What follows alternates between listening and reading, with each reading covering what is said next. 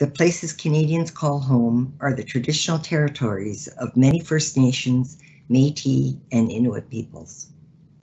I'd like to take this opportunity as well to thank our sponsors and supporting organizations for their generous support: the Women's Entrepreneurship Strategy Ecosystem Fund, the Federal Economic Development Agency for Southern Ontario, Air Canada, Global Affairs Canada, the Canadian Trade Office in Taipei, our partners and supporting organizations including SheEO, Venture Labs, and the Taiwan Institute of Economic Research. Now, before we begin, a few housekeeping matters. The webinar is being recorded for internal use. Please use the Q&A box to post any questions you would like to ask our panelists, and we'll do our best to answer as many of the questions, time permitting, of course. Should you wish to hear the webinar in French, please follow the instructions posted in the live event Q&A box. All housekeeping matters are posted in the same Q&A box. And for technical support during the session, please contact events@asiapacific.ca. This session is scheduled to conclude at 2:30 p.m. Eastern Standard Time. Before I introduce today's speakers, I'd like to take a minute to advise our viewers about our upcoming technology-enabled virtual mission to Taiwan. The two-day conference, which is open to the public, will take place from 1 to 2 March 2021 and will begin at 8 p.m. Eastern Standard Time. The program features inspirational women thought leaders, including Taiwan's Digital Minister, Audrey Tang, and successful women in business from both Taiwan and Canada. A pitch session is an important part of our agenda as well, enabling delegates to introduce their companies and showcase their innovative products and services to a broad audience, which will include Taiwanese business representatives interested in our delegates' businesses. Personalized B2B or business-to-business matching sessions are being carefully arranged for delegates and will be scheduled for the month of March, following the mission. The public is cordially invited to attend, so please pencil in the dates, March 1 to 2, into your calendars. We'll notify you through social media when registration opens for the mission. Today, we have a great lineup of speakers, and they include Ms. Sarah Wilshaw, Assistant Deputy Minister and Chief Trade Commissioner at Global Affairs Canada, Representative Winston Chen of Taipei Economic and Cultural Office, Jennifer Cook, Corporate Lead, Women in International Trade at Export Development Canada, Michelle Scarborough, Managing Partner, Strategic Investments and Women in Technology Venture Fund at Business Development Bank of Canada, or BDC, Corey McDougall, Director, International Business Growth Branch, Ministry of Economic Development, Job Creation and Trade for Ontario, and Benjamin Kolesnik, Senior Manager, Trade Policy and Negotiations Branch, Ministry of Jobs, Economic Recovery and Innovation in British Columbia. We hope to allow a short Q&A after each speaker, time permitting, of course, so please post your questions in the Q&A box. So we're going to begin with Sarah Wilshaw, Assistant Deputy Minister and Chief Trade Commissioner at Global Affairs Canada. Sarah, over to you. Hi, Christine. Thank you so much. Hello, everyone. Bonjour. As Christine just said, my name is Sarah Welsh. I'm Canada's Chief Trade Commissioner, part of Global Affairs Canada, and I'm coming to you today from the traditional and unceded territory of the Algonquin Anishinaabe people. So on behalf of the Government of Canada, I really want to thank Christine and all of the Asia Pacific Foundation for providing me this opportunity to speak on the occasion of the first Canadian women-only virtual business mission to Taiwan. It's pretty exciting. C'est un honneur d'être présente ici aujourd'hui, de participer à cet important webinaire sur le marché taïwanais et le soutien gouvernemental aux petites et moyennes entreprises. Permettez-moi tout d'abord de saluer toutes les femmes entrepreneurs canadiennes qui participent à cet webinaire dédié à Taïwan, un marché qui mérite d'être mis en exergue vu son potentiel. With a population of 23.7 million, Taiwan is a thriving democracy with a vibrant market economy. Its per capita GDP is the 9th highest in Asia and Oceania.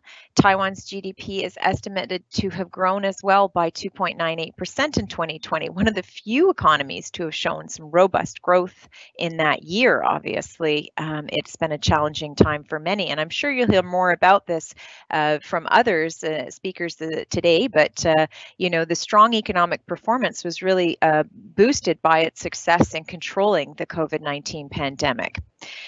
Beyond those new challenges sort of posed to us by this, by the current situation, it remains in Canada's and Taiwan's interest to create and maintain strong relationships, which we've been doing for many years, to advance peace and economic prosperity. Canada and Taiwan are close partners with robust business-to-business ties, shared values, and significant collaboration in science, technology, and innovation. And notably, the annual Canada-Taiwan Economic Consultation allows our senior officials from both sides to discuss multilateral initiatives and to further develop long-standing and new areas of bilateral cooperation, including market access for Canadian agricultural products. However, there's definitely room to do more, and an important opportunity to strengthen our collaboration is actually happening this year with the Year of Canada-Taiwan Innovators, which will advance innovative partnerships between Canada and Taiwan by helping companies to adopt new technologies to create business and restructure global supply chains. Permettez-moi maintenant de parler du rôle important du service des délégués commerciaux, notre réseau d'experts en commerce international. Now more than ever, Canada's Trade Commissioner Service helps Canadian businesses grow abroad by connecting them with its funding and support programs, international opportunities, and its network of trade commissioners in more than 160 cities worldwide. We have more than 1,000 trade commissioners in Canada and around the world, and they are ready to help guide Canadian companies on their international business journey by assessing potential for specific markets, helping to develop market entry strategies, and helping resolve complex business problems. They also help companies navigate and leverage free trade agreements to gain preferred access to markets all over the world. The TCS also offers Canadian companies and organizations funding to access international markets and opportunities. Our Can Export program provides funding in 4 categories: SMEs, associations, innovation, and community investment. Each category has a unique set of eligibility criteria, requirements, and funding available. In addition, the Canadian International Innovation Program, or CIP, supports Canadian companies with funding and support to pursue joint international research and development projects with foreign partners that have the potential for commercialization. So there's lots of support out there. Canadian companies can use the TCS to gain strategic market intelligence through tailored advice and complementary export support programs to help them enter international markets. For instance, through the Canadian Technology Accelerator Program, Canadian companies with an existing validated product in the sectors of clean tech, life sciences, and ICT and digital industries can have a soft landing in key global tech hubs around the world, including in Taiwan. In market, companies are able to access mentors, investors, and partners with accelerators and incubators to help enhance their growth. All TCS clients can also access sector and country-specific information, guides, complimentary advice on international business opportunities simply by contacting their local trade commissioner at one of our 6 regional offices across Canada. So we welcome you to do that. We are continuously improving to create a better, integrated, and more modern TCS. This includes undertaking a significant digital transformation to modernize our client experience, our digital tools, and our online presence to enhance our client relationships and data management and to optimize our service delivery. And by providing dedicated support, the TCS is committed to helping exporters who identify with groups underrepresented in international trade. And this includes firms owned by women, also Indigenous people, youth, visible minorities, and members of the LGBTQ2 community with resources. These are dedicated resources that are available on unique supplier diversity opportunities and targeted initiatives, including group-specific trade events and missions like this one. According to Statistics Canada, SMEs make up 97.9% of all businesses in Canada. That's about 1.2 million businesses. And women-owned SMEs account for 15.6% of Canada's total SMEs. Of the total of women-owned SMEs, 11% are exporters, which is almost on par with the percentage of male-owned exporting SMEs. So there's still a little gap. The men export around 12.1%.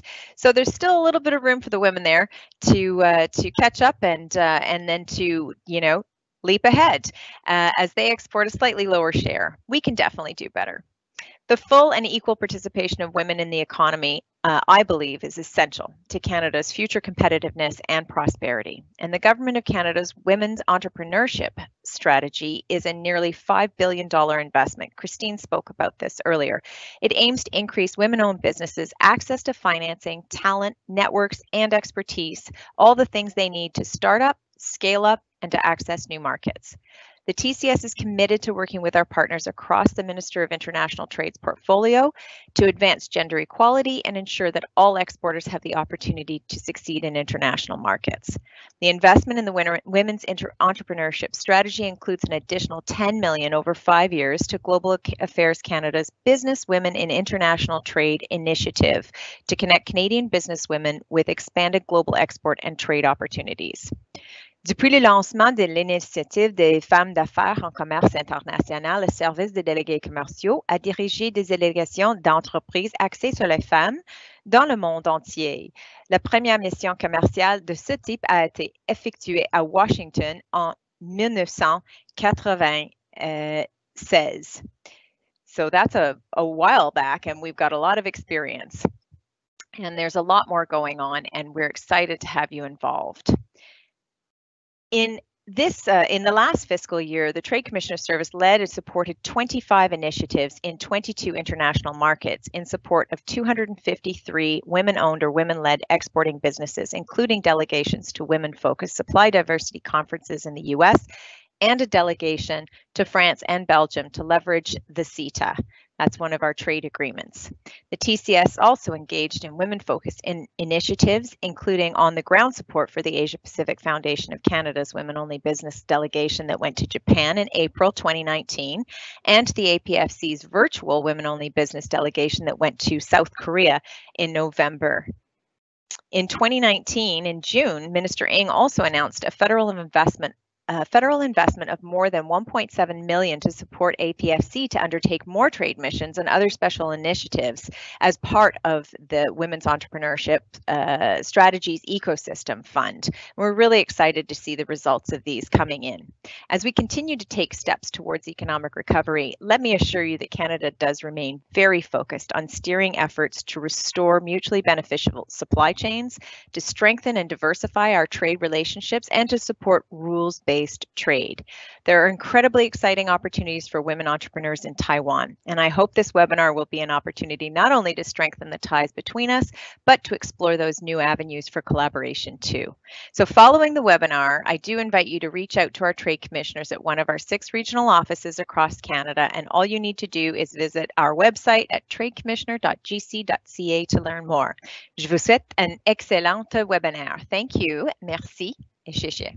Very much, Sarah, for those very insightful presentation and information. And I do hope we've been working very closely with the Trade Commissioner Service and really appreciate the support we're getting from them. So thank you again. We'll switch over to Jennifer Cook. Thank you and hello everyone. Bonjour à tous et à toutes. I'm very excited to be part of today's session with the Asia Pacific Foundation on this Women's Only Trade Mission. Je vais présenter en anglais aujourd'hui, mais je suis contente de répondre aux questions en français aussi si vous en avez plus tard. As Christine mentioned, I'm Jennifer Cook and I lead the Women in Trade strategy at Export Development Canada, and I'm speaking with you today from the traditional territory of the Mississaugas of the Credit First Nation, who we thank for sharing this land. Next slide, please. I'm going to try and cover a lot of ground today. I'm going to start by maybe level setting a little bit to tell you who EDC is and how we help Canadian businesses, as well as our commitments to Canadian women-owned and women-led businesses. And I'll outline some of the financial tools and knowledge solutions that EDC can provide to help you along your export journey. I'll go through the early parts of this presentation quite quickly so that we can hopefully spend a bit more time on the financial tools. Next slide, please. So for those of you who might not be familiar with EDC, our job is essentially to help Canadian companies do business successfully in international markets. Next slide. We're Canada's export credit agency, and we're a Crown corporation, 100% owned by the federal government. As such, we're Canada's international risk experts. So we use our deep knowledge of international trade and global buyers to enable us to take on and manage significant levels of risk in order to help you, Canadian companies, grow your businesses. Next slide, please. EDC is part of the federal family of organizations that all work together to support Canadian companies as they venture abroad to grow and access new markets. So we work very closely together as Team Canada with the Trade Commissioner Service, who you just heard from with Sarah Wilshaw, as well as BDC and the Canadian Commercial Service. I think you'll be hearing from Michelle a little bit later from BDC. Next slide, please. There's many misconceptions about exporting, and I spend a lot of time, particularly with women entrepreneurs, misconceptions about exporting and about EDC. And one of the main ones is that it's only for large companies or those that are making and actually shipping products overseas. But in fact, we help companies of all sizes and in all sectors, including those whose business is in delivering services. Of course, COVID-19 has caused massive disruption for Canadian companies and for our economy, and EDC is here to support those Canadian companies both in good times and in bad times, and we're playing a role in responding to this current economic crisis. In response to COVID-19, the Government of Canada temporarily expanded EDC's mandate, allowing us some domestic powers, meaning we can support all Canadian businesses during this challenging time, whether they export and sell internationally or only within Canada, and this is in place until the end of 2021. Next slide, please. Now more than ever, EDC is committed to engaging and supporting underrepresented entrepreneurs in trade, including women-owned and women-led businesses. And we're really doing this with intention. We know that the number of women entrepreneurs is growing, and we can have an enormous benefit to our economy and to our community. And our goal is to support them to grow and scale globally. Next slide, please. We're investing resources, including onboarding my role as dedicated corporate lead, to be really accountable for increasing our support to more women entrepreneurs. As champions within Canada's women entrepreneurship strategy, we're reaching out to women entrepreneurs more proactively and have a strategic plan to focus, invest, and measure our progress in supporting women-owned and led businesses. And we're working closely with the entire ecosystem supporting women entrepreneurs to ensure that you have the support you need. Next slide, please. So you may or may not have heard some of these facts and figures. Our economy, at the end of the day, is stronger when there are more women entrepreneurs. Oops. We know that there's great potential for more women entrepreneurs to export. As Sarah mentioned, 11% of Canadian women-owned businesses are exporting today, and that's over 12,000 companies. They are 4 times more likely to be larger than non-exporters, and they're also 25% more innovative and competitive when playing on a global playing field. Typically, exporters' businesses are less risky because they're more diversified, have a broader set of customers, and are better equipped to handle the ebbs and flows of economic upturns and downturns. And at the end of the day, this leads to more resilient companies who stay in business longer. So we know that if we increase the number of women-owned businesses who export in Canada, even just by a small amount, we can add significantly to the value of Canada's economy, and that would be good for everyone.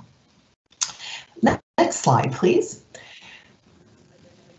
So at EDC, our approach is grounded in 5 main pillars. It starts by inspiring and building awareness among women entrepreneurs about taking their business global and about how EDC can help. We also want to educate, providing the knowledge and skills so that women can export with confidence. providing connections both to the ecosystem of organizations that can help, as well as to the opportunities internationally, and to enable with financial tools and empower women with our corporate support for gender equity and women's economic empowerment broadly. At the end of the day, success will be when there are more Canadian women-owned and women-led businesses providing their goods and services to the world. And per the next slide, please, we've set targets and we've launched initiatives aimed specifically at creating more opportunities for women in trade to access markets and to access capital that you need to grow beyond borders. And we're very proud of these initiatives. Next slide, please. So finally, as I mentioned, at EDC, our job is to help Canadian companies do business. And we do this in really three main ways. The first is helping you to learn what you need to know by providing specialized and free market intelligence and insights so that you can make the most informed business decisions as you go global. Through our global presence with over 20 international offices in key markets around the world, EDC can offer trade insights as well as link Canadian companies to specific international opportunities. And finally, our goal is to help you feel secure and access the capital you need through various financial products and services that both help you manage risk and access the working capital that you need to fuel your success abroad. So I'll take some time now to sort of walk specifically through a couple of those solutions and resources that you can access. We'll go to the next slide, please. In fact, we'll advance 2 more slides. Perfect. So one of the most key tools that you should be aware of and leverage when you're selling outside of Canada is credit insurance. This can protect your profits and your balance sheet by insuring you against the risk of non-payment by your foreign customers. It reduces risk by covering your accounts receivable at up to 90%. It can allow you to be more competitive, to offer better payment terms to your customers, and it can also help you increase access to working capital because financial institutions tend to assign more lending value to foreign receivables when they're insured. There's many flexible options for credit insurance that you can select the right coverage that's right for your needs. You can cover one contract, one or a few customers, or your entire portfolio of accounts receivable. Next slide, please. When it comes to access to capital for business growth, EDC has several valuable solutions which might be right for your company. The first one that I wanted to highlight is our Women in Trade investment program. And this was launched in May 2019 with a $50 million fund to help us close the gap in access to capital for women entrepreneurs. And we subsequently increased this fund to $100 million early on in 2020. This fund comes in the form of equity capital through either direct investment in Canadian companies that are owned or strategically led at the C-suite level by one or more women. We also invest in this fund in Canadian venture capital funds that demonstrate a commitment to gender diversity, both in the portfolios that they invest in, but as well as in their investment decision-making, at their investment decision-making table. Essentially, we want to support more female investors in the VC industry as well. So through this fund, EDC co-invests in women-led companies at the seed or Series A stage, typically with a minimum of $1 million per year revenue run rate, and those who are commercialized with solid revenue traction and accelerating with significant export growth potential. Specifically, companies focused on sales and growth and managing cash flow, as well as stabilizing operations. Next slide, please. In addition to this equity fund, EDC has several tools where we partner with your financial institution so that you can access the working capital loans that you need to grow. Today, I'll focus on 2 main programs, but I encourage you to review our website so that you can see all the financial tools that could support your business.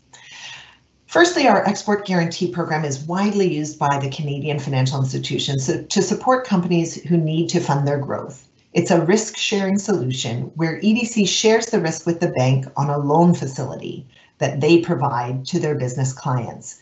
It's extremely flexible and can be applied to any type of loan facility. Next slide, please. More specific to liquidity needs that companies faced at the onset of COVID, EDC launched, as part of Canada's overall business credit availability program, a BCAP guarantee.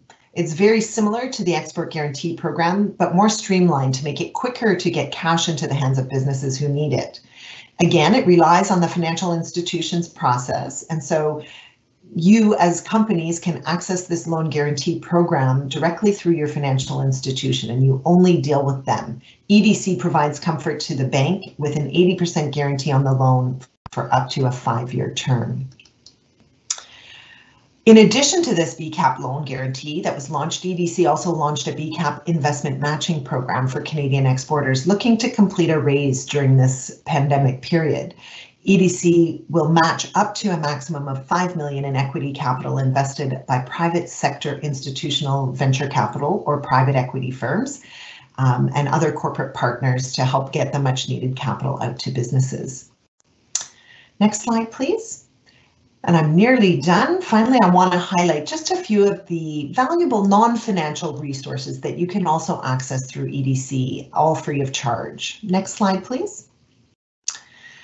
So there's a few keys to success when exporting, and knowledge, preparation, and planning are so important as you embark on an export journey. And so EDC has curated some very specialized tools to help with this part, making it part of your trade toolkit. So I'll highlight just a couple of them. The Export Help Hub is a curated digital knowledge hub where companies can access insights and know-how on expanding internationally. Currently, it's servicing the US and European Union markets, and you can access expert insights through your peers are using to grow their US and European sales. It gives trustworthy answers to your market questions all in one place. The EDC InList draws on EDC's extensive global network to bring you a list of trusted service providers in Canada and in markets around the world to help connect you to the right contacts and put your export plans in motion. EDC Company Insight is an interactive digital tool that allows you to find reliable and trustworthy information on companies that you may be considering doing business with anywhere in the world. It guides Canadian exporters step by step to help you conduct part of the due diligence that's needed before you partner with another global organization. It could be a first step that you take before reaching out, for example, to the Trade Commissioner Service. EDC's Fit Light Learning series will provide bite-sized learning modules that you can read about various exporting topics in less than an hour each. It's specific topics such as market entry strategies, sales channel development, cash flow management, or international contracts or foreign exchange risk is just to name a few of the subjects covered. And finally, EDC's Trade Insights website has such a ton of information. You can download EDC guides from our economics teams, as well as read ebooks on export topics on doing business in specific markets. The content in these guides can save you a lot of time when you're researching a market and can provide the expertise you need. So I'll leave it there, but happy to answer any other questions, either at the end of the webinar if there's time or after. Please do reach out. Merci beaucoup. Thank you very much, Jennifer, for this insightful presentation, and never stops to amaze me how much support that EDC is providing to our women entrepreneurs. So thank you so much for that. And I will, because we have Representative Chen back on, we'll skip the questions to the very end if we can. And so I'd like to now call upon the representative of Taiwan here in Canada from the Taipei Economic and Cultural Office, Representative Winston Chen, to make remarks. Thank you. My name is Winston Wei Chen, the representative of Taipei Economic and Cultural Office in Canada. It is my great pleasure to join you today for the pre-mission training session of the first Canadian woman-only virtual business mission to Taiwan, scheduled from March the 2nd to 3rd. 2021. On behalf of the government of Taiwan, I'd like to take this opportunity to sincerely welcome you and to say a few words. By fostering the great economic cooperation, strengthening people-to-people ties, and advancing the cause of gender equality in both Taiwan and Canada, your mission marks the first of what is hopefully to be many such engagements, virtually and physically, in the future. Taiwan has long strived to serve as an example of the world about the importance of gender equality and women's empowerment. It is our firm belief that women's rights are human rights. The gender equality is to the benefit of all people, and then that a society of empowered women is bound to be more prosperous and successful. To that end, Taiwan has distinguished itself as a country which takes women's empowerment seriously. According to the Council of Foreign Relations, Taiwan is marked as a top country in East Asia on women's workplace equality by the same metrics used to develop the gender.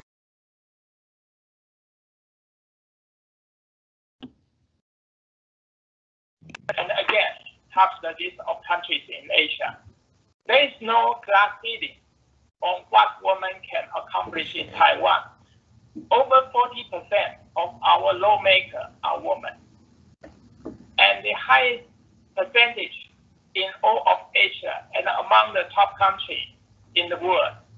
Madam President Taiwan Ing-wen is one of the female leaders in the world, distinguished herself as one of Time magazine's top 100 influential people, and then leading Taiwan to be one of the world's most successful countries in battling COVID-19, while maintaining a robust economy and a relative normal daily life. The first Canadian woman-only virtual business mission to Taiwan served as an opportunity for us to engage with and learn from a distinguished group of women who are leaders in business, government, academia, and more. There will not only be an important opportunity to expand our people-to-people linkage and strengthen our economic cooperation, but will also serve to highlight some of the many women in our society who stand at the top of their respective fields. In addition to discussion on trade, investment, technological partnership, and other economic matters, this virtual mission will feature robust policy discussion focused on women's social and economic empowerment and entrepreneurship. Taiwan and Canada have much to gain from this dialogue. We not only share the goal of advancing gender equality, but we also have much to build upon in our already robust trading relationship. Taiwan is Canada's 13th largest trading partner and Canada's 5th largest partner in Asia. This robust relationship is facilitated by Taiwan's fair, free, and welcoming market for Canadian investment. In particular, we have a vibrant technological sector with major contribution to international supply chain, not only in electronics and semiconductors manufacturing, but also in biomedical sciences, agri-food, and in clean technologies that will protect our environment. I'm sure many of you will hear more about business opportunities in this industry during this mission. Let me conclude by saying thank you for your participation and I wish you a very fruitful discussion and have a pleasant ride. Thank you. Merci beaucoup. Thank you very much, Representative Chen, for your warm words and also the insightful information provided to the audience today. So with no further ado, we're going to ask Michelle Scarborough to take the mic. Michelle. Perfect. Thank you, Christine. It's a pleasure to be here and congratulations to all of you who are embarking on this virtual mission to Taiwan. I've done lots of business in Taiwan in my own career, and I can tell you, you're in for a treat. They are a very welcoming and warm environment, and I think you'll very much enjoy a vibrant relationship and a synergistic one. I'm here today representing BDC, the Business Development Bank of Canada. We lovingly refer to the bank as BDC, which really truly is the bank for entrepreneurs. It is the only Canadian bank devoted to entrepreneurs exclusively. And we complement many of our colleagues on the call today, both the EDC, the Trade Commission Service, whom we work with very closely in order to facilitate what we do, which is provide financing, advisory services, and capital to entrepreneurs across Canada. I'm going to move through the first set of slides quickly so we can get to the punchline of how we support women entrepreneurs specifically. If we can just stop at maybe slide, that's perfect. Yes, thank you very much, Nadine. Just by the, I won't go into any of the by the numbers because that's really truly been covered, but really in a nutshell, we provide 3 levels of service to entrepreneurs across Canada. And those entrepreneurs have businesses that range from very small bricks and mortar all the way to very high growth technology enterprises. So you can think of them as the gamut, which is part of the reason why we're so collaborative with many partners across the ecosystem, both inside of the country and also outside of the country, as we think about these companies being able to accelerate and basically build an entity and an organization that will benefit the Canadian economy. We also perform a variety of additional sort of specialized financing services, including mezzanine financing, leasing, and so on, and have been, as you've probably seen in the news, a very big proponent of many of the COVID programs that have supported companies that have been hit hardest by the COVID pandemic, both over the course of 2020, and also you may have seen the January 27th announcement of the new program that BDC is running, which is the Highly Affected Sectors Credit Availability Program, which is a guarantee program, again, to support entrepreneurs across the country who have been adversely and continue to be adversely affected by COVID-19. We also provide a number of advisory services. I'm not going to get into a number of them here, but we have a very robust advisory services team at BDC, and those folks come from industry. They are entrepreneurs or come from areas in business where they can support you as an entrepreneur trying to grow your business, and they are sort of, call it the arms that can wrap around you as you're trying to figure out some of the ways in which you need, or some of the tools that you need in order to accelerate into your market, whatever that market might be. And we leverage them across all parts of the bank, and certainly in BDC Capital, which is what I'm going to kind of talk about next. I'll move to slide 5 if you can, Nadine, thanks. Slide 5 just gives you a little bit of our reach. So this just shows you how broad our reach is as BDC, as the bank. We serve 62,000 entrepreneurs across Canada, 2,400 employees, really from coast to coast, and a real stretch. And we have about 36.5 billion in capital committed to entrepreneurs across the country. So this is just representative of where we're going, and obviously a lot more to do. I'll move to the next slide, please. So this is where I live. This is where I get excited. I work in BDC Capital, and my role is in the venture capital arm of BDC Capital. And we'll talk about the Women in Technology Venture Fund in a second, but I did want to just give you a bit of a broad stroke in terms of what BDC Capital actually accomplishes.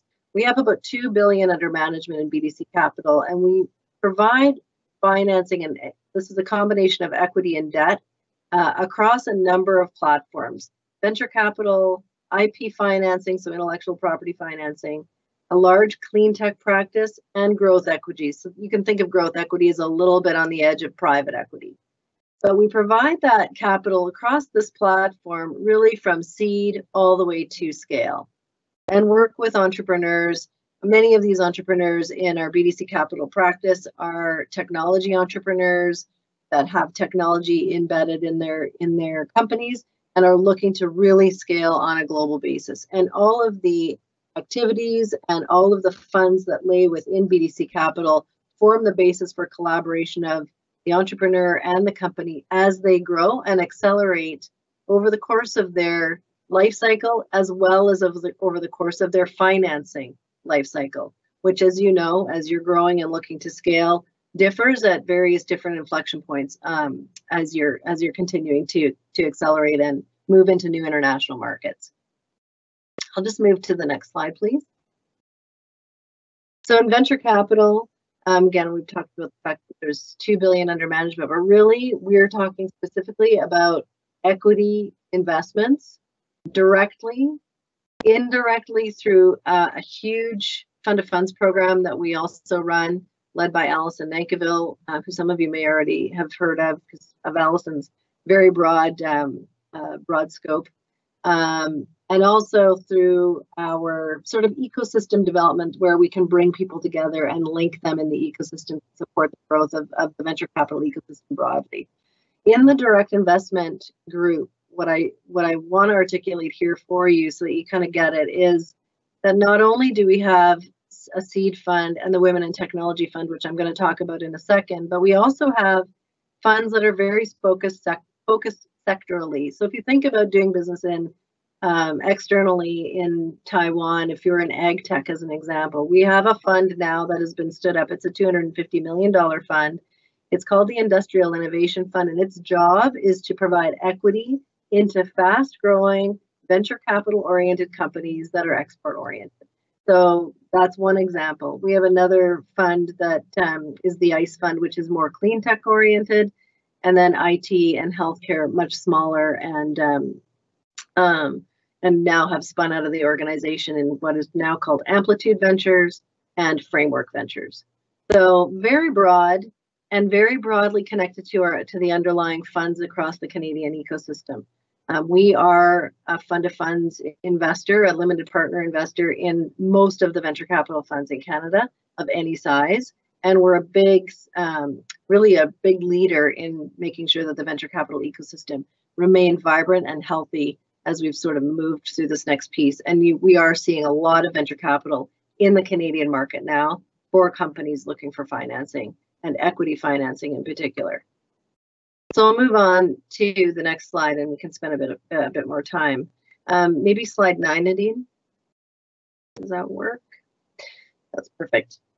So BDC a number of years ago decided that it would take a bold step in concert with the Government of Canada to really step out and take a leadership role in supporting women entrepreneurs. And so we created our own women entrepreneur strategy, which had a number of pillars, which included building relationships, building support through events, connecting the ecosystem for women entrepreneurs everywhere, and then providing financial solutions to support those women where they were and where they were intending on going.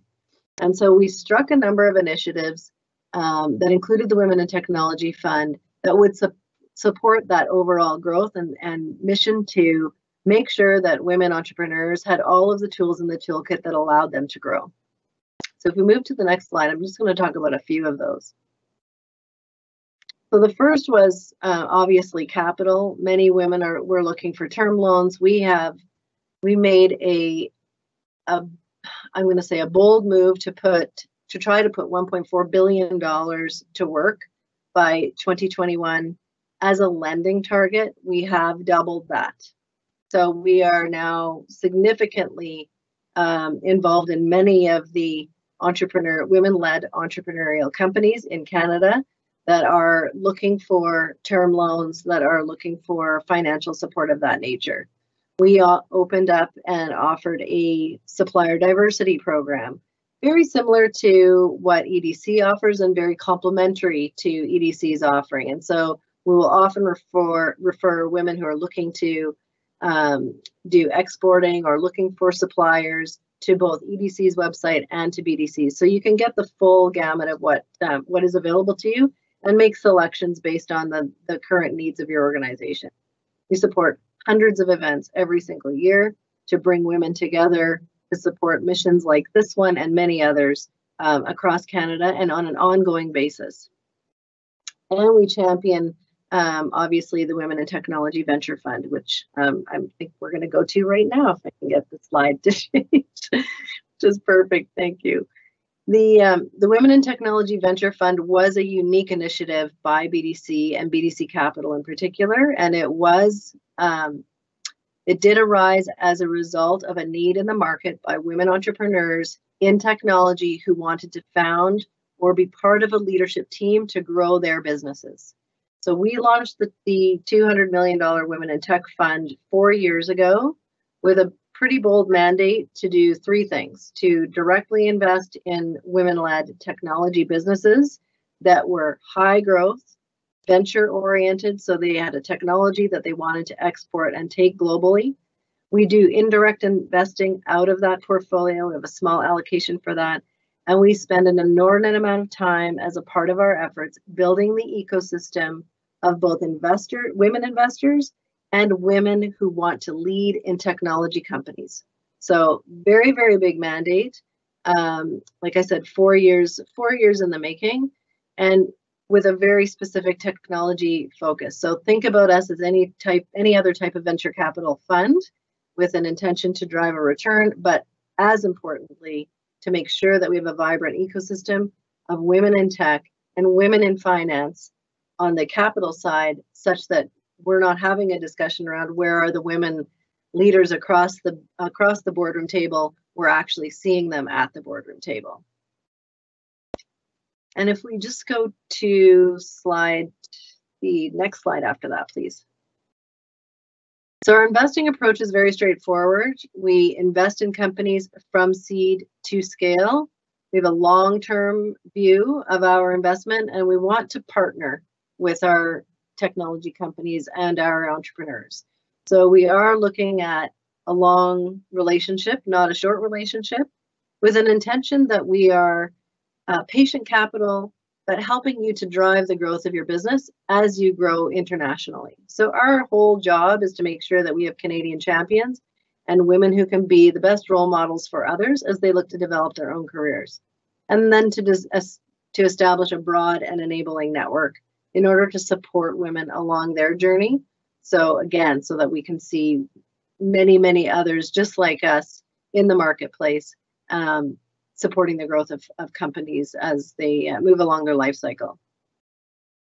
We also are doing a lot of bringing a lot of effort together with others in the marketplace, partners in the marketplace, to get women off of the sidelines in order to add their capital to the ecosystem so that women can become active investors, putting their money to work on the equity and debt side in order to support more women entrepreneurs.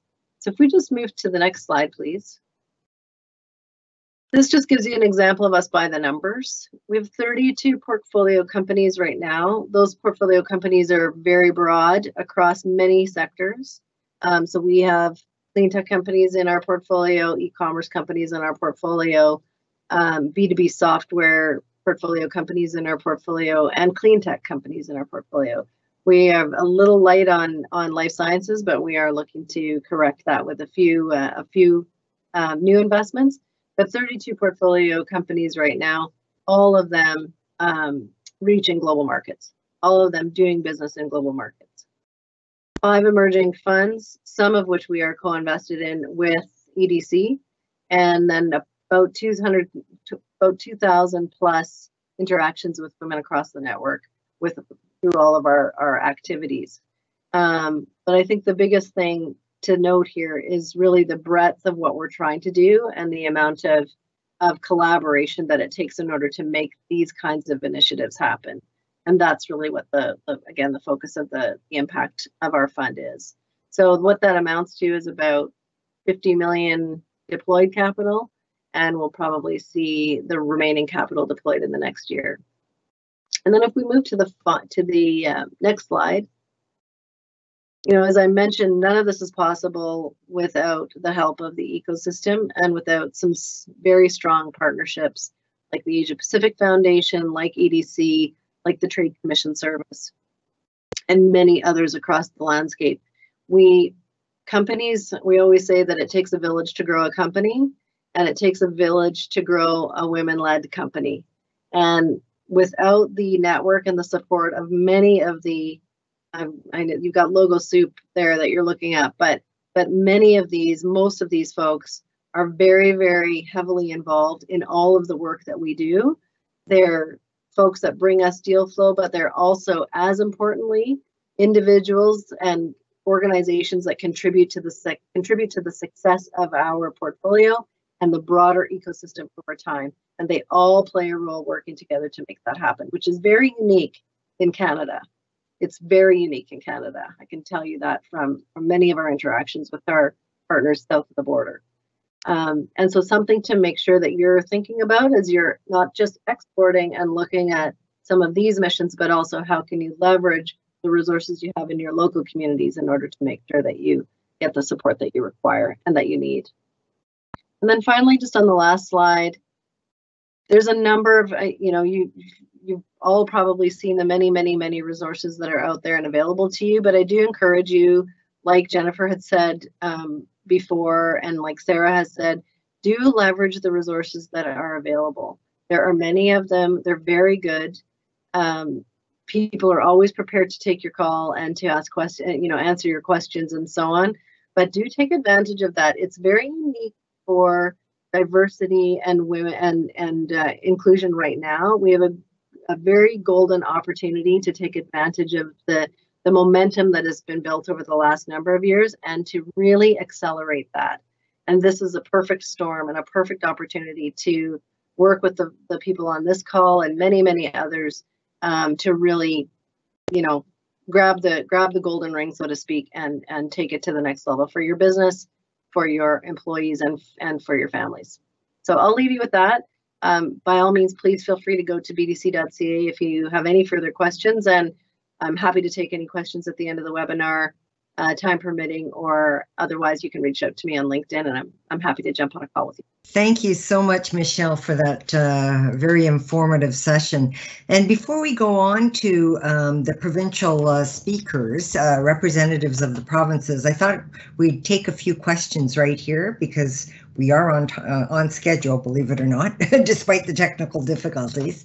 So one question that came up is, and you mentioned, Michelle, about your experience with the Taiwan market, but this question's valid for either yourself or for Jennifer, or even Sarah. Could you speak of, do you know of any Canadian SME cases that have done well that you supported in Taiwan that you could speak to? You don't have to name the company or anything, but is any cases where a Canadian company has done well in Taiwan? So I have a few cases that I won't mention the name of, but if people want to ping me afterwards, I can probably hook you up so you can actually have a direct conversation. Most of those were in life sciences, believe it or not, or in photonics. So some very specific companies there. But the relationships that they were able to build, both from a supply chain perspective and also from a just co-creation of new technologies perspective, was very well received. And those companies are still in business today. They still continue to operate and do well. And they used, in one case in particular, they used Taiwan as a bit of a landing pad to do business and then expand to the rest of Asia. So they kind of went that route. But I'm happy to kind of offline, if somebody wants to reach out to me, I'm happy to see if there's an introduction to be made there. You can at least get some firsthand advice. Fantastic. Thank you very much. Jennifer, I'm going to ask you, do you know of, from the EDC perspective, of any particular SMEs, and particularly women, if you know of any, that EDC supported and has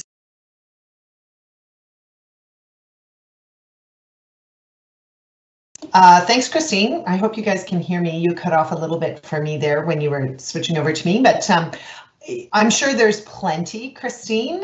There's one that comes to my mind actually most recently. Now, this isn't necessarily a woman entrepreneur that's selling into Taiwan, but that's leveraging Taiwan from a supply chain perspective. And so it's nice to highlight because EDC can also help companies that from the supply chain perspective, whether it's, you need to fund down payments from your suppliers and things like that to sell around the world. This is an area that EDC can help that maybe a lot of people aren't necessarily aware of. So we're looking at helping one entrepreneur get the funding she needs, because during COVID, supply chains, as we know, have gotten really tight, and now some of these suppliers are looking for larger minimum orders and larger down payments before that you can even get in the manufacturing queue.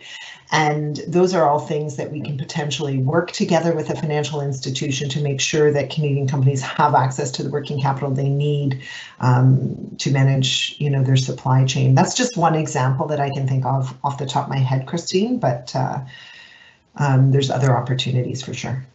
That's great.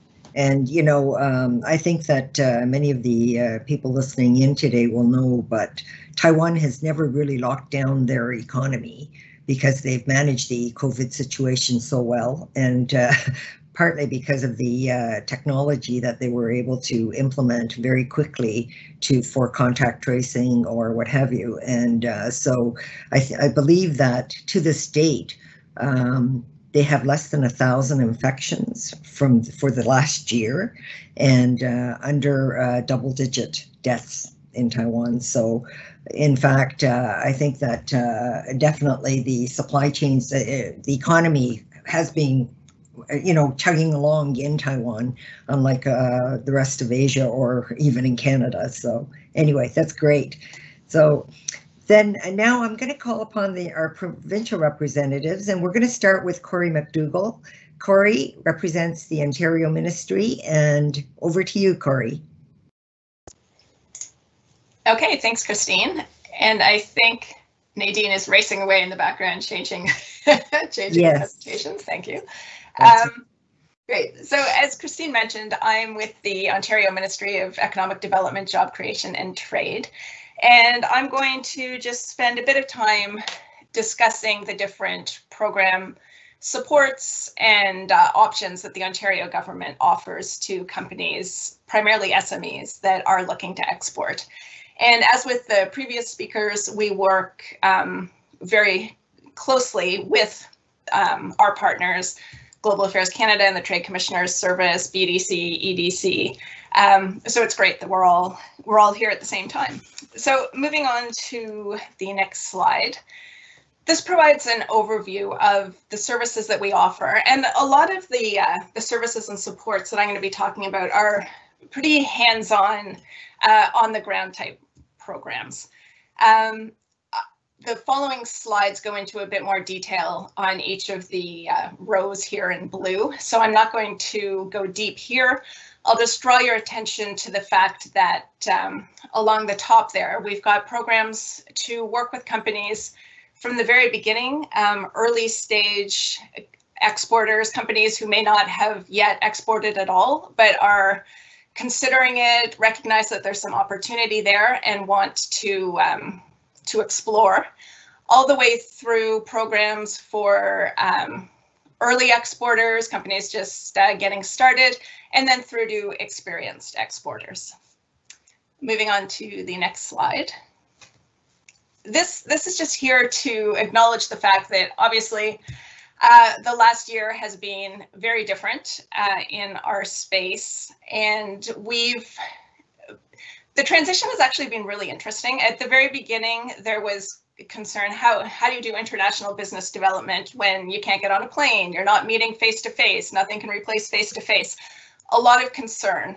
And we've seen, and it's been interesting having that perspective where we generally lead about 70, 75 trade missions around the world in a year to all different markets. So seeing the different reactions of different countries in terms of how they've handled it, how international events have gone virtual, what platforms are being used, how it works. And also in speaking with the Ontario companies, seeing that the evolution from, as I was mentioning, the concern, nothing will replace face-to-face, but we'll give it a try because, there's no alternative. So we'll try doing these virtual alternatives. And then really seeing, and I think this is good news for everyone who's all lined up for their virtual trade mission at the beginning of March, but really seeing some good success. We're I'm hearing from companies, some are saying, you know what, don't take me back to face-to-face, or at least give me a hybrid, but not having to get on a plane, not having the jet lag, not having the expense, not having the time away from the office is offering an advantage and allowing a lot of companies to explore and go a bit further than they might have otherwise been able to. So not all bad news in this space at all. Moving on to the next slide. And now I'm just going to go through, I've got some slides that go a bit deeper into each of the areas of programming that's offered across the ministry. So we have some programs, and these would be, many of these are oriented to the early stage exporters that I mentioned at the beginning. So we have exporting 101 courses, so just really basic, what do you need to think about when you're getting started. We offer a NEBS program, which is usually quite popular. It's new exporters to border states. And basically that's a very hands-on program. Used to actually, before things went virtual, put you on a bus and drive across the border to Buffalo to understand how it works. If you are shipping goods from Canada to the US, what do you go through? And the program includes much more than that, also addressing some of the questions that come up to do with exporting services, etc. But that's a popular one. We've got webinars that, another thing I should have mentioned as a result of the pandemic, we've altered, or I guess enhanced our programming to address some of the challenges that companies are facing right now. So looking at navigating through turbulent times, what are some of the issues you're dealing with in terms of talent and labor? Tech adoption. There are a lot of programs available right now to help companies, particularly smaller companies, get up to speed to be able to take advantage of things like e-commerce as a means of reaching new markets, that sort of thing. Moving on to the next slide, please. This is the work that my team does, and we're very much on the program side. We've got we offer one-on-one advisory services. I've got a team of 25 market consultants who have all lived and worked in the markets that they cover. So these are people who speak the language, know the culture, have some networks in these markets, and are available to speak with you to help you understand what you need to be aware of as you're moving into these markets.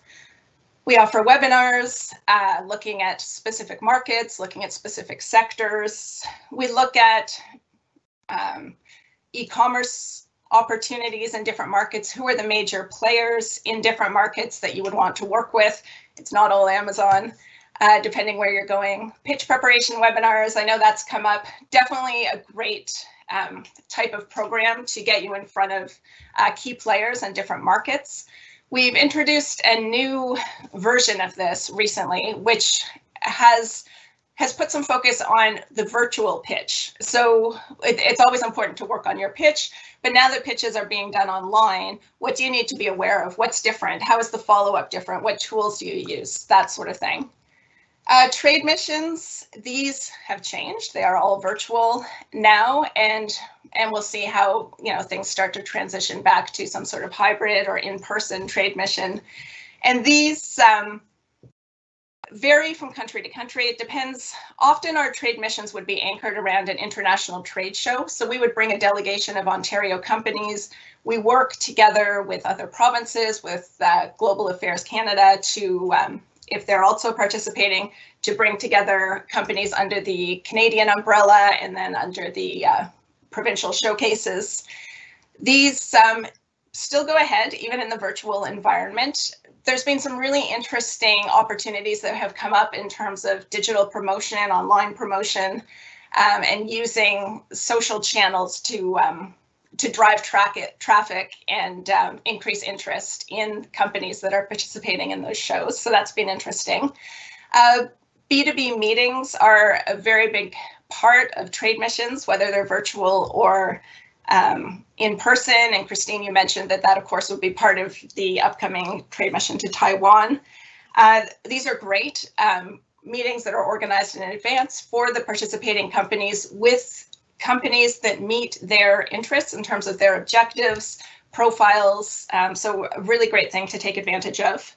And site visits. These, of course, look different in the virtual world, but it's the same idea, right? Like, get a what does a manufacturing business in Taiwan look like? What does a services business in Singapore look like?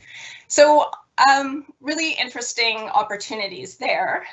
Meet the Buyer program. That's similar to the site visit that I mentioned and includes elements of the pitch preparation, but where we pull together buyers from a particular sector and a particular market and get our Ontario delegation in front of those buyers. We also, as I mentioned, we work with our partners. We're not in this alone. It doesn't make any sense.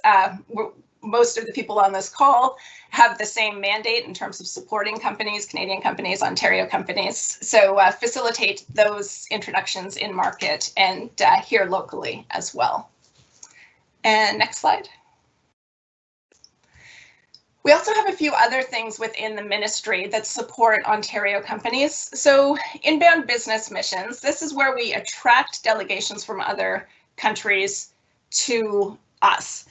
A big part of it is investment attraction, but it's also promoting and communicating internationally the advantages that we have here to offer. So we'll provide ecosystem tours to say an AI delegation coming in from France.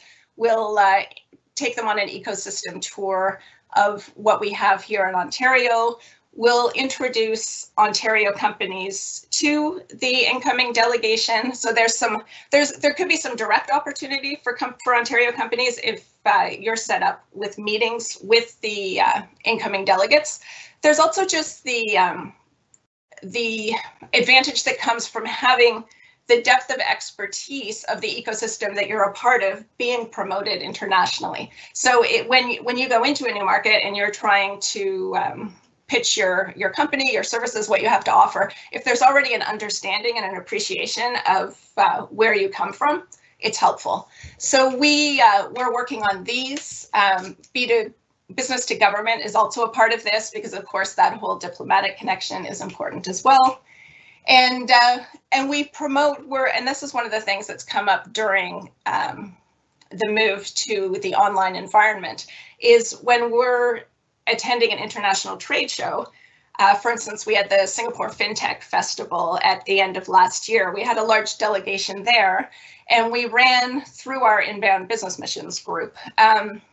They ran a webinar featuring Toronto's FinTech ecosystem and talking about what we've got going on here. So it, as I mentioned, supported the Ontario delegation that was attending this show. So just complementing the work that's being done on the trade side as well.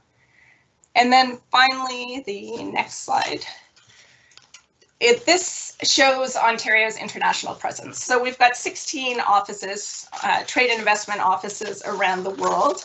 They're co-located in the Canadian embassies or high commissions and consulates, and work very closely with Global Affairs and our other partners, but provide that extra support for Ontario companies in market. And this is something that I see as we are moving forward, perhaps into sort of a hybrid model of international events and international business development. I know in Japan recently, there was a trade show that took place in person, but primarily it was just for the domestic market because, of course, there's not a lot of international travel. So having those in-market resources to support our companies at these events is, of course, very helpful. So I think it'll be interesting to see how this plays out as well. And then, sorry, that wasn't the final slide. The next slide is the final slide.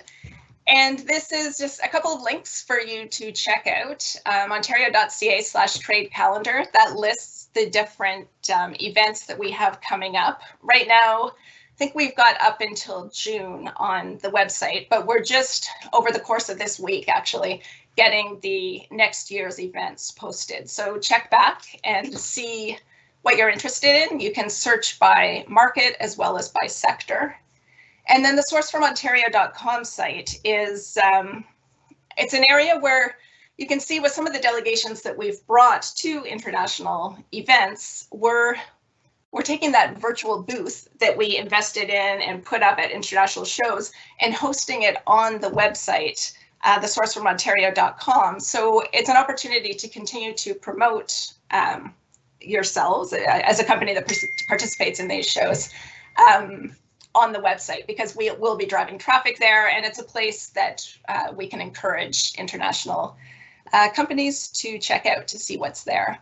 So please take a look, and as we've all said, happy to answer any questions, and very happy to direct you to the right person on my team and to talk to you individually about your interest in exporting. Thank you. Thank you very much, Corey. Questions are pouring in here, but I think in the interest of time, we'll first do BC and then take some questions or ask some questions. So over to you, Benjamin. Thank you very much, Christine. I hope everyone can hear me all right. Hi, everyone. My name is Ben Koliznik, and I'm Senior Manager with British Columbia's Trade Policy and Negotiations branch in the Ministry of Jobs, Economic Recovery and Innovation. I'm calling in from the territories of the Lekwungen speaking peoples and the Esquimalt and Songhees First Nations today. It's great to be presenting on BC's export promotion mission and goals and trade support services that the province of BC offers. For those mission participants who are from BC, I hope you can take away at least one new thing about the province's trade agenda and trade supports today. And then for those of you who are not from BC, I hope that maybe this presentation convinces you to move here. Next slide, please. The ministry's mandate is to build a strong, sustainable economy and improve the standard of living for all British Columbians. It is to assist businesses with leveraging trade opportunities in existing and new markets, encourage trade diversification, fight trade protectionism, and enhance market access for BC's exports. Support communities in all regions of the province to attract investment to create resiliency, and assist underrepresented export groups, including women and SMEs more generally throughout British Columbia. And on this last point, I would note that BC has been very supportive of Canada's inclusive approach to trade, which aims to ensure that the benefits and opportunities that flow from trade are really more widely shared. Increasing trade and investment for British Columbia is critical to building a strong and sustainable economy, and really is an important part of our government's economic recovery plan. Next slide, please. Now, BC's export promotion mission and goals are really delivered through various activities throughout our provincial government, and of course in working with its partners, various organizations. But within our ministry specifically, we really are working to link BC businesses with buyers, investors, and other key partners in global markets. Facilitating BC companies' participation at major trade events, supporting outbound and inbound trade missions, connecting exporters to appropriate resources in BC as well as internationally, participating in trade readiness programs to assist with company readiness for global markets, and representing, this is sort of where my role is representing BC interests in trade disputes and free trade agreement negotiations, and promoting the benefits of free trade agreements to BC businesses like yours. Now, as you probably know, Canada does not have a free trade agreement with Taiwan, but given that it is part of my role, I really wanted to just put in a plug for those efforts. And this slide just shows you some of the things that we've been doing, some of the videos and presentations that we've been doing lately. Next slide, please. BC and its entrepreneurs like yourselves really need to be able to adapt to an international trade landscape that is continually changing. And it can sometimes be very tough to know what's going on in a market halfway across the world, let alone being able to connect with someone that you can trust to do business with there. That's why we have BC's Trade and Investment Representative Network throughout the world. This is a map very similar to the map that you just saw from Corey, representing Ontario's representatives. And their role really is to help international businesses discover the benefits of British Columbia as a destination for investment, a partner for trade and innovation, and really a source of quality goods, services, and resources. But they also provide you with local market knowledge and intelligence. They can help you identify key contacts in market, as well as assist with targeted trade shows and really just getting you set up for visits to market.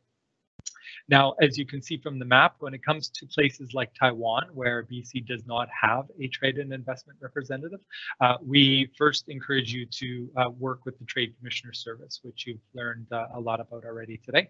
That said, you can always contact people like myself or anyone else in our division if you come across any trade-related issues or just have questions about Taiwan or really any market for that matter.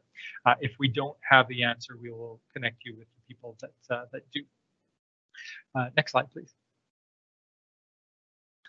Another trade support program I want to highlight from BC is our Export Navigator program. Unlike the Trade and Investment Representative Network, BC's Export Navigator advisors are located closer to home. Now, the important thing you need to know is that these advisors are geared specifically to working with businesses in BC's regions as opposed to the Lower Mainland or Capital Region areas. And so this map here shows you the regions that are serviced by those advisors. Now, even though those advisors are focused on the regions, the good news is that the program also has dedicated advisors specifically working with women, Indigenous, and youth-owned businesses. Next slide, please. The advisors can provide you with a free, personalized, step-by-step approach to exporting and really sort of connect you to market information or export programs, financial services, and really just the business development experts that can get you started or keep you going if you're already exporting. They offer things like in-person guidance from an advisor, export readiness assessments, and really just that step-by-step approach, and really try to connect you with the right people at the right time during your trip. And so whether your business already is exporting a volume or you run a smaller enterprise that hasn't yet crossed borders, the Export Navigator program is here to really demystify that export process and help your business grow. Next slide, please. There isn't any BC provincial government funding that is specific for women entrepreneurs. However, Small Business BC is a nonprofit that operates at arm's length from the provincial government. They receive core funding from both the provincial and federal governments. And Small Business BC does have some supports for both just entrepreneurs generally, but also for female entrepreneurs looking to start or grow their business. Things like the things you see on the slide here: free business plan templates and cash forecasting tools, seminars and advisory. And in fact, Small Business BC has some women entrepreneurship focused topics, including one on how women are driving business change, and that is coming up later this month. Please visit that link if you have any interest in that. The Women's Enterprise Center of British Columbia is also a nonprofit organization devoted to helping BC women start and lead and grow their own business. And they provide things like business skills training, personalized business advice and mentorship, and just sort of practical resources, as well as a supportive community for women business owners. The last thing on this slide here I'll highlight is BC's COVID-19 supports for businesses. This has been mentioned a few times. This link here will bring you to sort of a library of all of the supports that are available, not just provincial BC specific ones, but really BC is also really trying to support people and businesses in the recovery from the pandemic and delivering initiatives that will directly support small businesses and build that inclusive economic recovery across British Columbia. Please visit this link. There's unfortunately just not enough time to cover all of these, but there are some that are women specific, including those that are delivered through the Women's Enterprise Center. And last slide, please. I've thrown a lot of information in a very short period of time at you, and so I apologize for that. But I hope if there's just one thing that you take away, it's that BC has a division that is specifically here to support you in your journey, whether that's related to Taiwan or other markets. It's really across the trade spectrum. We really are here to provide a service for BC businesses, any BC businesses that are looking to take their product, their service or their technology beyond BC's borders, whether those are international or domestic. If you don't know where to start, please just connect with me and I will make sure that you are connected with the right person. Thank you. Thank you very much, Ben, for that presentation. And I should mention here right now that we only had time for 2 provincial representatives today, but earlier today when we sent the agenda to all the delegates, we did list all the links to the other provincial supports, provincial government supports. So for those of you, we have a delegation that is representing coast to coast of Canada. And so those on the East Coast, the prairies that were not, we didn't have a presentation for you today, please visit those links or come back to us and we're happy to connect you to the representatives in those provinces. So thank you very much, Benjamin and Corey. And wow, so much support, so much information to absorb. But what we've done is we're going to share the slides that everybody provided, if that's okay with the speakers, as well as the recording with our delegates, and so they can get the contact info. And I know, Corey, they wanted contact information from your staff that handles Taiwan, and we had Ben's, but if you can share that with us, that would be great. And certainly the offer of services to help companies prepare a pitch for virtual missions, that's an excellent tool. And in fact, I'm all the Ontarians listening today that are on the delegation, they will be contacting you, I'm sure, because they have to prepare a 10-minute video on their pitch for the mission. So you may get inundated, so sorry about that. No, that's great. And there's a couple of questions here in the last few minutes, if I can ask. There was a question on for EDC. At the pilot stage for a company, is there seed funding that you could provide to help them? They're planning to launch in the third Q3 this year, their product. Jennifer, can you talk to that? Sure, Christine. I mean, yeah, it's totally dependent on, the company specifics. Typically, when EDC is getting involved, the company is commercialized. There's some level of revenue. Like, for example, in our equity fund, we're looking for at least $1 million in revenue. But between the BDC fund that Michelle leads and EDC, like, happy to have a specific conversation if somebody's looking to so please share the deck. It has my contact information, and happy to connect with somebody that wants to look at that more closely. Also from BDC and EDC, there was a question in terms of the application process, roughly from the time that a company applies, what is the timeline roughly to get a decision? If they're eligible and everything else, they meet the eligibility criteria. Can you give us an idea?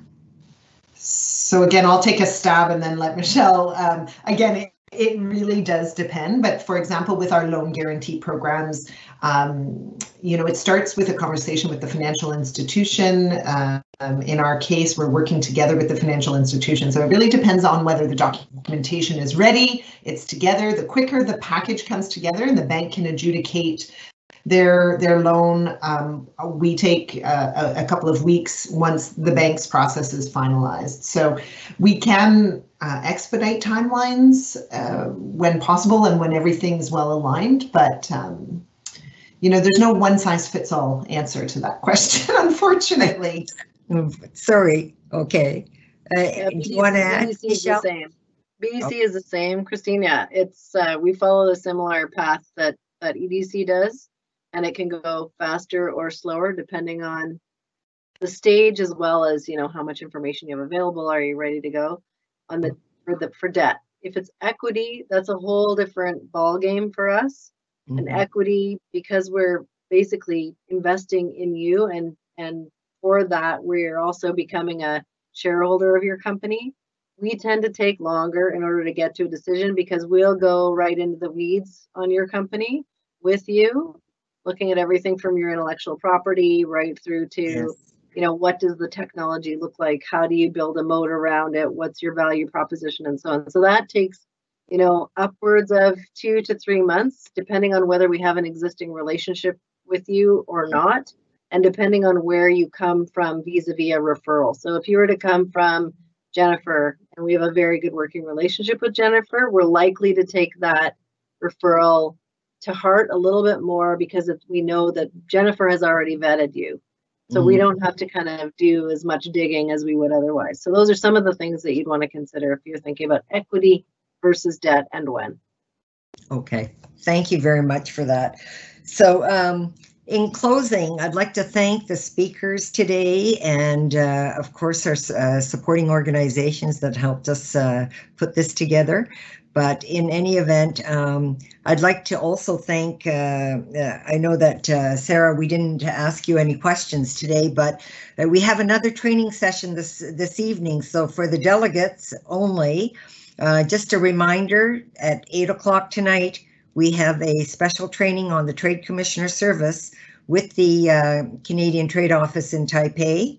And so don't forget to log in at 8 p.m. tonight. We have sector-specific training and briefing for you from all the trade commissioners. So I want to thank Sarah for that, because these are her trade commissioners, and we're really delighted to get the support of our Taipei office. So with no further ado, thank you everybody for taking the time to join us today, and we look forward to seeing you again on the 19th of February. We will have the next public training session. So good night, good afternoon, and thank you very much, everybody. Bye-bye.